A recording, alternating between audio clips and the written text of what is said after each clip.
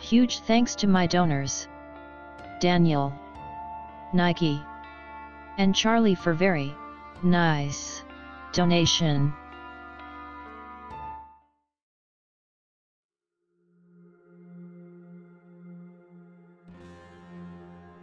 Spookiest small town / local stories and myths. What's yours? Not my town, but town in West Virginia where my mom grew up. Really isolated town, way out in the mountains. Apparently some mid-level actress was murdered back in the day. Some black guy was paid to take the fall, but they never ended up finding her body. Of course, when anything spooky ever happens, they say it's her. What is actually creepy is there's this old highway running through the town, and if you park your car on one particular section, it will get pulled up. What's weird is that it's an uphill slant, so there's no way it should be physically possible. Went when I was younger and it scared the crap out of me. During the late 19th to the early 20th century, there was a saloon-turned-speakeasy that operated on the banks of a river below the Sayre Bridge. I never knew its real name, and it was long gone before I was even born, but everyone just called it the Bloody Bucket because people were forever getting killed, rolled, and tossed in the river, many never to be seen again. On at least 2 different occasions, men were lynched from that bridge, one white, one black. The bridge is a ruin now, the wooden planks of its deck rotted away, but its bones remain. If you're brave enough, you can make your way through the underbrush, brave the rusty structure, and if you stand there in silence, you will hear their ropes still creaking. Bellflower, CA.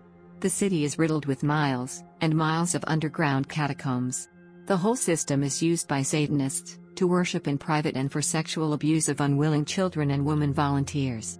One tunnel extends for miles, emerging inside the bounds of the Schultz Steel Company, whose owners are Freemasons and also happen to be members of Disney's Club 33, an exclusive club inside the Disneyland Resort in Anaheim, California, the only place in Disneyland where alcohol can be purchased.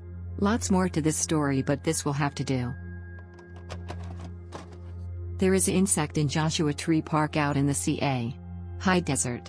Except, no one has ever seen it, and even entomologists have never seen an example of it. It makes the oddest, most messed up sound, all summer long, and the sound disappears once winter comes. You can hear the sound just seeming a few feet from you, and still not spot the creature making this sound. I guess you could sort of make a name for yourself as a great entomologist if you could ever track down the insect that makes this absolutely bizarre sound. Not green texting, because I struggle to keep my writing comprehensible as is.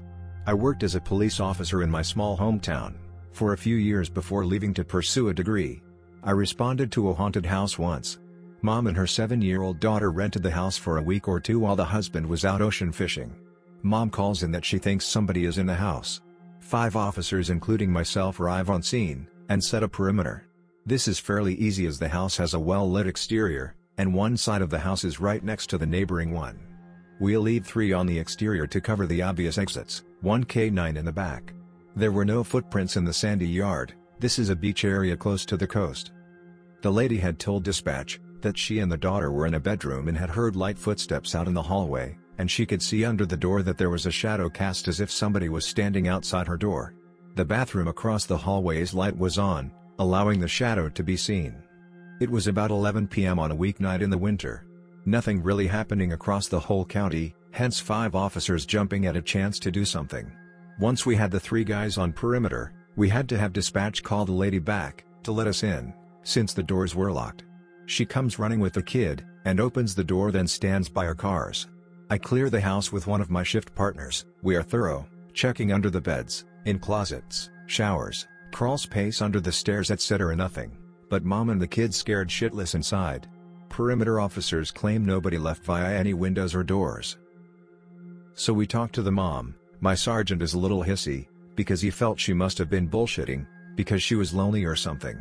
She informs us that all week she had been locking the doors, and finding them unlocked, finding cabinets open, and finding the lid to the hot tub on the 3rd floor balcony, which didn't have stairs from lower floors, open despite her strapping it closed. Then the real kicker, she showed us a picture of the crack under the door, and there was a shadow there. Out of curiosity I closed the door and looked with nobody standing there, and the shadow was not present. Had my partner stand there and the shadow looked like her cell phone picture. She claimed that the footsteps sounded light, like somebody was barefoot, or a child was running around.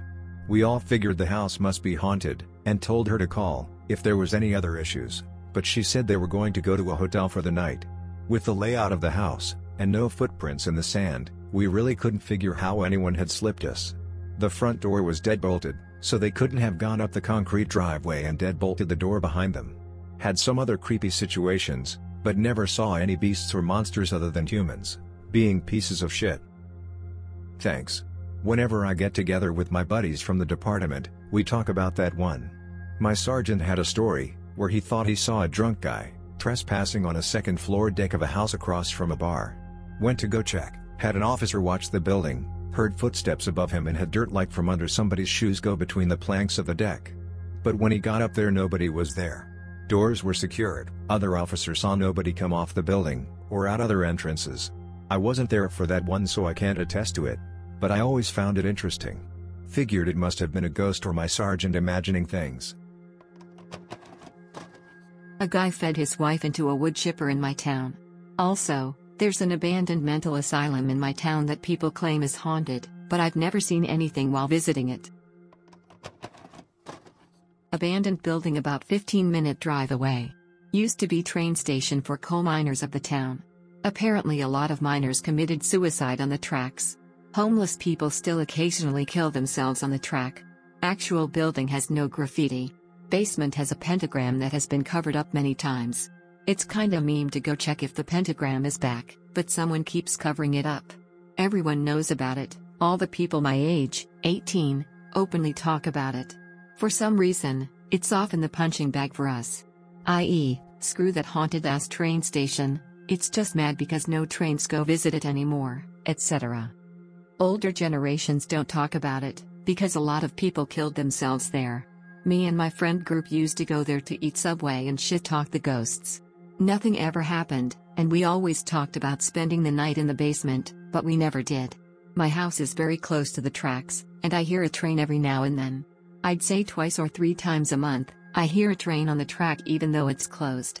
Everyone else can hear it too, it's loud as hell. My 2 buddies love this building and supposedly hang out there like every day. Here is one of their stories. Be at party. Want to leave. Retards decided to go buy some beers and hang out at the train station. It's like 2 a.m. or something. Hear talking from basement. Basement has old as creepy metal door. They peek behind it. 4 girls of various ages wearing regular hoodies, sweatshirts with hoods up. Standing around a pentagram lit by candles. Friends look at each other and have the perfect idea. Friend 1 slams door open. Friend 2 screams as loud as he can. Friend 1 screams too.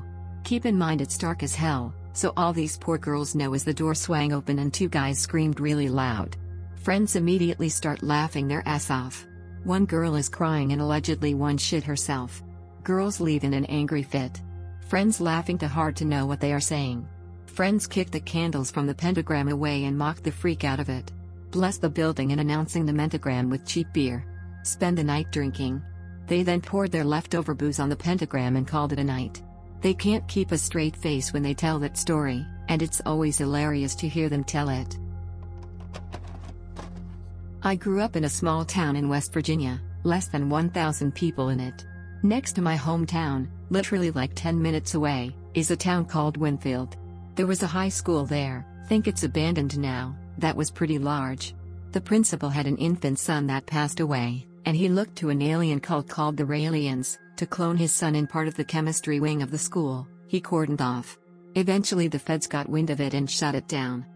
One day my friend told me that he was walking around a pond near his house, and saw a mass of people in black robes gathered around it and chanting. I have no clue if it's related, but I have a hard time thinking it's not. I wonder if they managed to do anything else in my area without getting caught. DuPont used to have plenty of plants down there, maybe that would attract them for whatever else they plan to do, plus the general isolation of the area. Everyone knows about the Mothman now. Not many people know about Indrid Cold. He showed up to Point Pleasant WV, about a week before the Mothman did. People claim they could communicate telepathically with him and he turned a room cold just by being in it. He had a weird sheen to his skin and spoke with a cadence that sounded like he didn't speak English very well, with an odd accent. Eventually the family that fostered him got visited by men in black. Talk to old-timers today in the area and they may have met him. There's a giant battlefield in North Georgia where a few thousand people died in a few days during the Civil War. There have been reported sightings of a green-eyed humanoid monster with long claws, ghostly silhouettes in the fog, tons of orbs and sounds of moaning at night. The whole place is super eerie. In Spartanburg, South Carolina, there is supposedly an underground private organization that does certain-type stuff. Like tampering with other dimensions. I think it's called Sunland, but I'm not really sure. Really weird things happen in that area, but this was years ago and I'm not sure if it's still going on or not. When I was hopping trains throughout the country, I landed in Cheyenne, Wyoming. I needed a place to stay, so I found an abandoned hotel that looked safe enough. Climbed the roof and crawled in through the attic window. Pretty creepy. In the lobby, all door keys were there, including some really cool Clint Eastwood and Elvis cardboard cutouts. Got to exploring, no electricity to the place. On the second night I found a little room with a glass panel looking into an actual room. In the actual room, I found that it was a one-way mirror. It really got me thinking about who was in the side room watching people. Haven't been there in almost 20 years, but I am pretty sure it's still there, being an historical building. Also used to sneak into the Gates Rubber Company factory, which was abandoned in Denver, Colorado. I slept in the elevator maintenance shack at the top of the building for when I needed a place to stay. The shack itself had all original repair parts on the walls and bins, and there was a workbench with 2 stools at it. The cupboard above had old mint green mugs and a few things to use for eating. I would sit there at night imagining what it was like to work there. The rest of the place was a huge factory and heavy with security.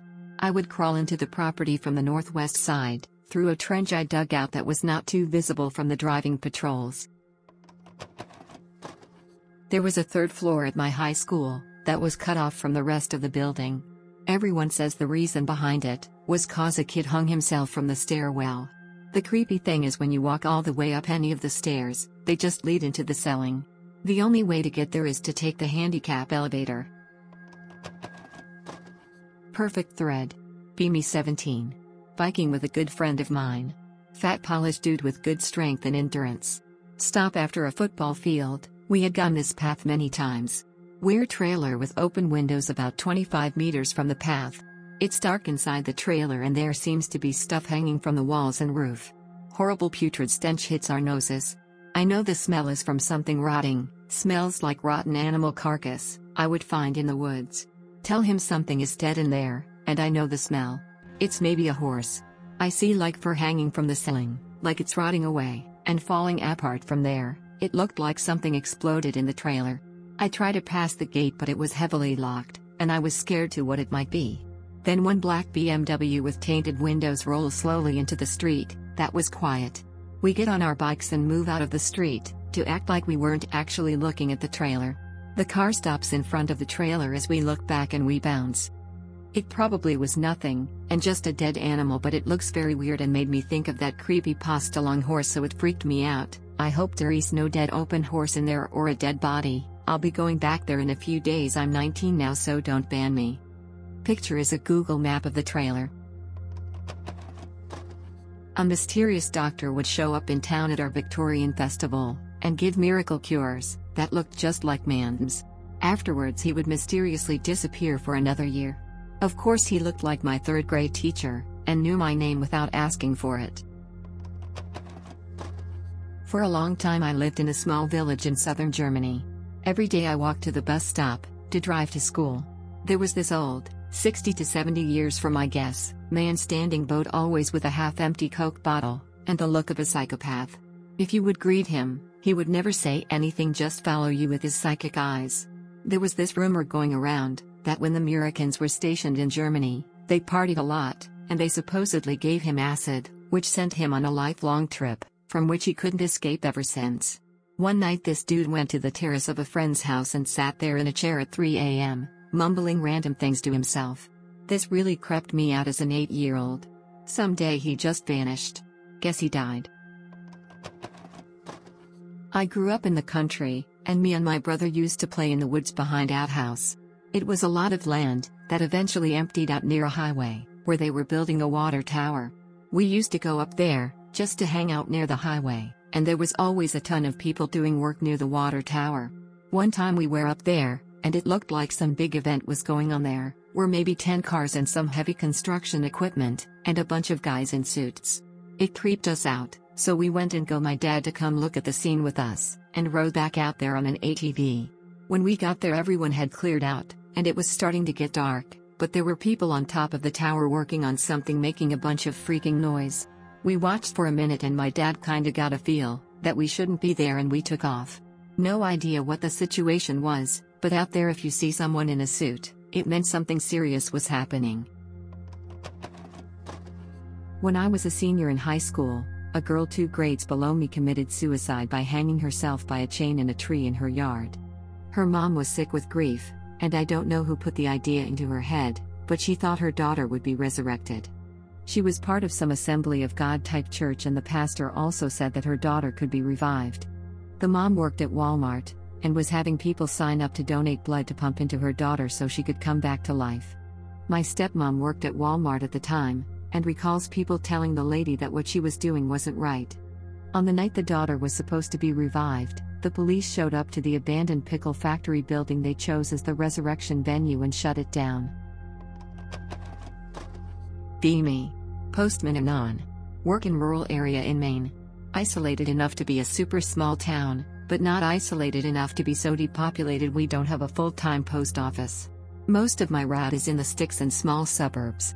Mostly just listening to podcast and doing drone work on autopilot.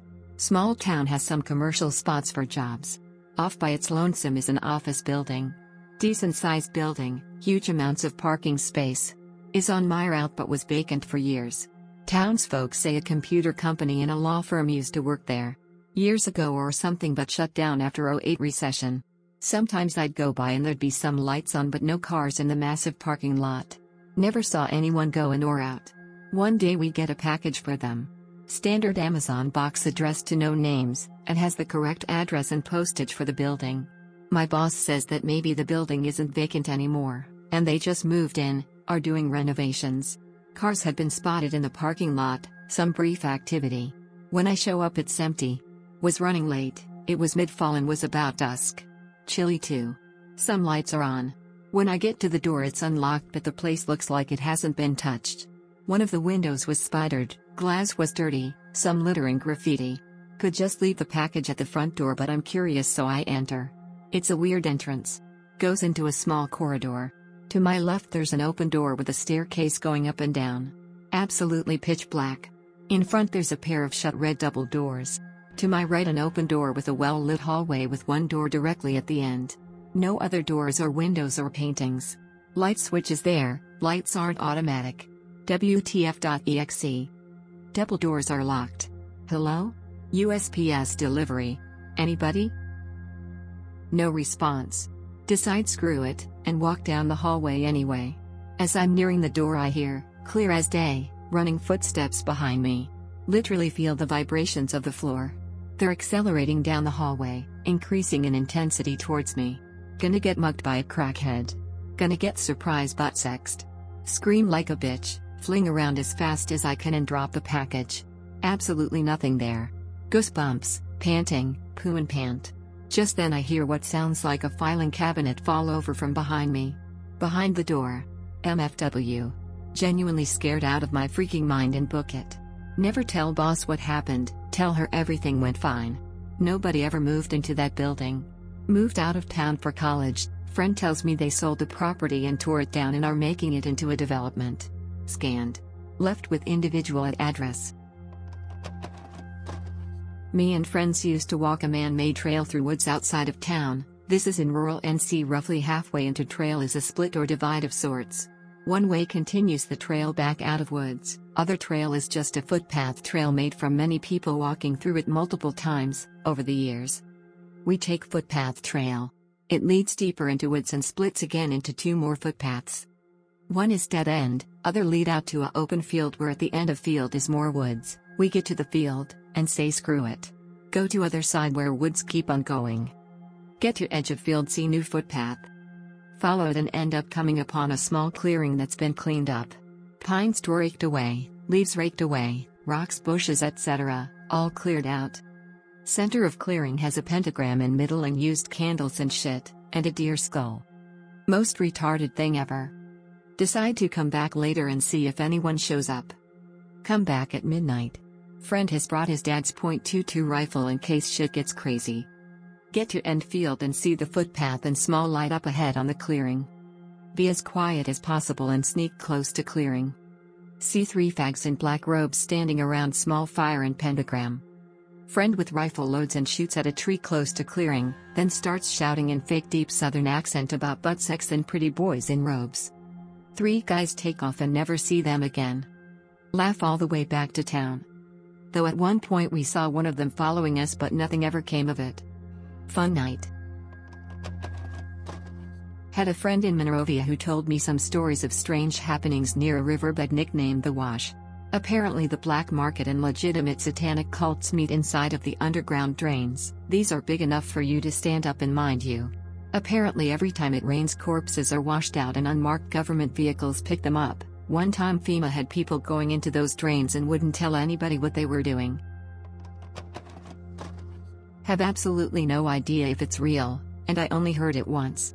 95% chance it's made up, but it's interesting how Terry's stories of dragons all over the planet, in basically every culture. My mother grew up in Pakistan, and she told me a story about a giant flying lizard that would emerge from a forest and terrorize a nearby town. It would kill livestock, and if I remember correctly, I think it killed a person or 2. The locals rallied and plotted to kill it, but I'm not sure if they did. I was told the story when I was young. I was dispatched to a structure fire, a disturbance call and a request for an ambulance at the same address. Multiple calls on this incident. I arrived on the scene and found a crowd of people holding down a violent naked man, screaming at the top of his lungs, an elderly woman struck multiple times in the head with a hammer in a fully engulfed house, with fire rolling out the windows. I'm thinking WTF? I was able to quickly determine the naked man was the elderly lady's son. He had attacked her with a hammer and set the house on fire as well. She was a lay pastor in one of the rural churches, and he'd become a Satanist while in prison. Handcuffed the wild naked guy and had the neighbors hold him down until additional units arrived. I began administering life-saving care to the woman. She had multiple depressed skull fractures and one eye laying on her cheek. The structure was a loss. The woman was sent to intensive care. The naked guy was scary. He was talking in 2 voices at the same time. I had him in the back of the police car and I knew he was solo. I'm hearing 2 voices speaking at the same time. He would cry out for God to save him. And another deep evil-sounding voice would tell him to shut up, you weakling. I own your soul. The naked guy would scream out in remorse and the evil voice kept telling him the deal was done. This arguing continued back and forth, and as the man would call out to be saved, the voice would laugh. I truly believed that I had evil itself in handcuffs. The suspect later hung himself while in prison. I'm sitting here writing this and the hair on my neck and arms is standing straight up. You can believe it or not, I know it happened, and I seldom share this story because it's so hard to believe. But I swear it's true. Be me. 10 years old. Staying at grandparents' farm over the weekend. In the middle of rural northwest Arkansas forest.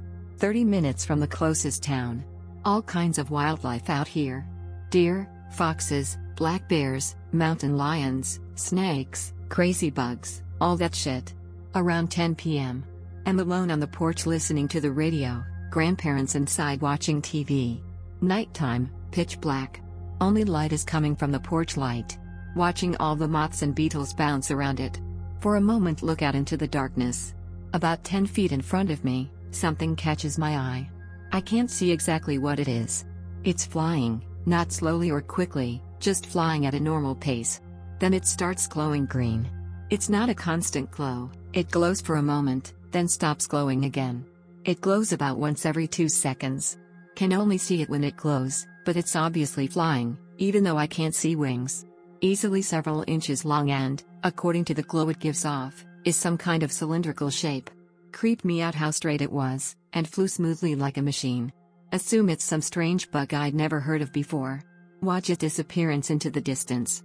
Not a firefly because it's far bigger and isn't the same shape. Only other bugs in the region that glow can't fly. WTF.jpg. I'm now 20 and I still have no idea what it was that I saw. pickerel is a rough drawing of what it looked like. The yellow area represents the light from the porch,